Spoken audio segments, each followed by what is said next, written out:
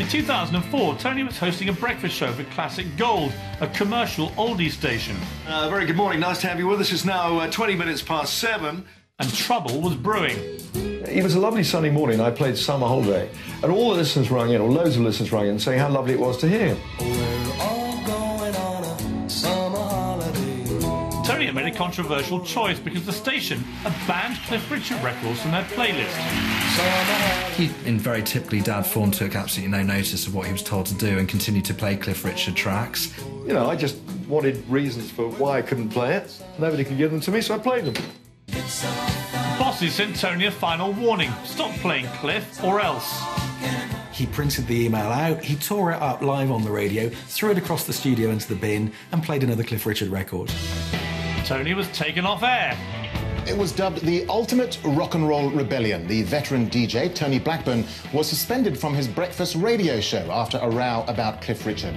It was even discussed in Parliament. Can I say, Mr. Speaker, that the Leader of the Commons is right behind Tony Blackburn in his choice of music?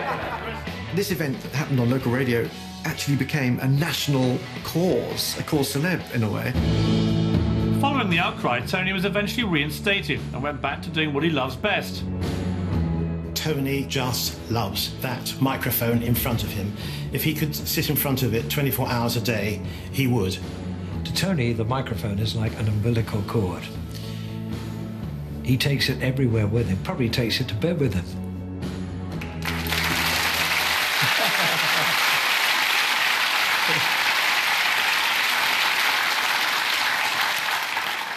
I mean, I've heard of rock and roll rebels, but the hideous crime of playing a Cliff Richard record doesn't seem quite up there with the Sex Pistols, you know? But it was quite a stand you made, wasn't it? You're obviously just a bit incensed that they were banning Cliff for no really good reason. Well, it struck me as being rather stupid being on a 60s, 70s and 80s station, and Cliff Richard's had over 100 hit records, not to be playing Cliff Richard. And when it all blew up and became this huge thing with Parliament debating it and so on, what were you thinking? Well, I thought it's gone a bit further than I thought it would, to be absolutely honest with you, when they're standing up in Parliament. But at the same time, I got my own way in the end.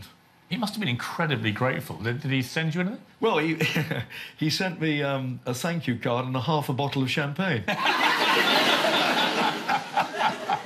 So that was... but, I mean, I didn't ask, you know, he didn't ask me to stand up for him. He saved Cliff Richard's career and he couldn't even buy you a whole bottle. Yeah, well, it was very nice, though.